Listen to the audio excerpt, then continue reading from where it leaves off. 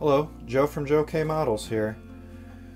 So before I actually put the wings on and do all that good stuff, I figured it would be easier to work on some of the fuselage cleanup now as opposed to having a bigger piece to work with.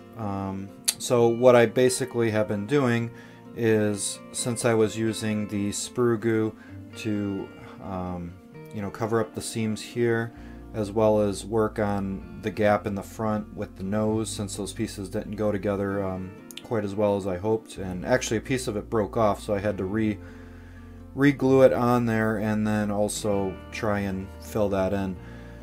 Once I have the sprue goo on there, I took some sanding, a sanding stick, and it's about, I believe, a 200 to 300 grit for that, and I wet sanded these areas, and then I just took some loose sandpaper of varying grits and I just sanded it down till I felt like it was pretty smooth.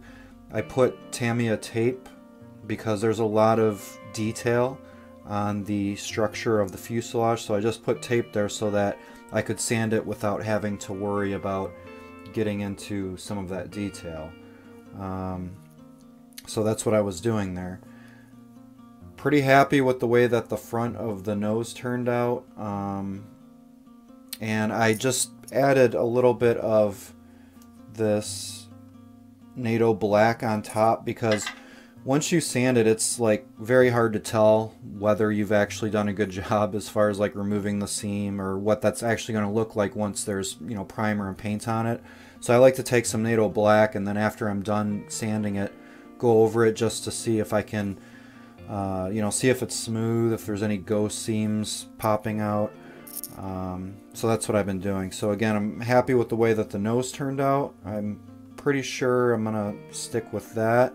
But over back here, I am noticing there's a little bit more work to be done. You can see right there, you can tell that obviously there's a little bit of a hump there. So what I'm gonna do is I'm just gonna take some thinner and wipe the paint out, and then put the tape back on, basically work backwards and sand that again. So that's why I am doing that now, because I figure it's easier to check this now, and that way when I get to the painting and everything, I don't have to stop again and reevaluate what I'm doing. Once I start painting, I like to just go at it, put the primer on, put the paint on. I don't like to pause. So that's what I'm doing right now. So I'm going to go back and clean this up a little bit better and see where we're at after that.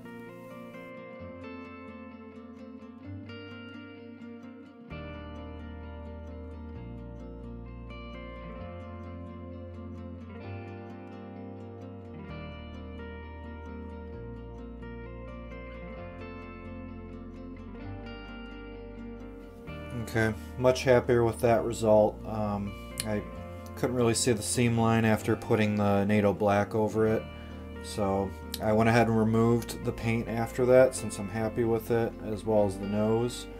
The last thing I'm going to do for this, I'm just going to put a thin layer of Mr. Surfacer over it, just as, I guess you would call it, like an insurance policy. And you can actually thin Mr. Surfacer with lacquer thinner, so that it's not going on that thick. So I'm going to put a thin layer over that as well as the nose, and then I'm going to get on to the actual assembly.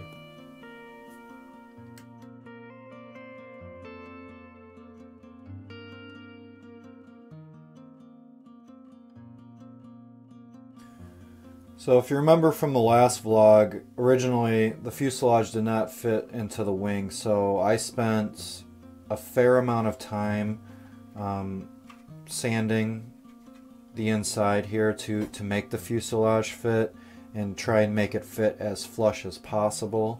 I also sanded back here to try and have it line up with the back of the bottom here as best as I could. And while yes, it does fit, and actually it goes in there pretty good now, snaps right in, there's still some issues. If you look at the bottom here, I pretty much gotten this to sit flush, but you know, we'll have to do some work there. But there's a pretty substantial gap up here in the front. There's not really much I can do about it.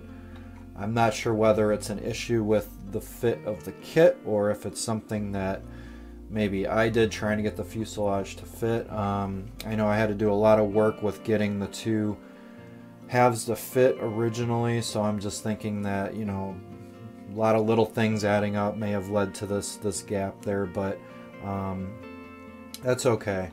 I'm going to probably use milliput to fill this, and then maybe use a hobby knife to kind of make some lines to you know, connect that piece there. And then also the milliput will be good to make this look a little bit better in the end. So that's where I'm going to go with that, but just wanted to explain, you know, how I got to this point. And yeah, so I'm going to finish gluing everything together here, and then that's going to end it for this vlog. And thank you so much for joining. This is Joe from Joe K Models.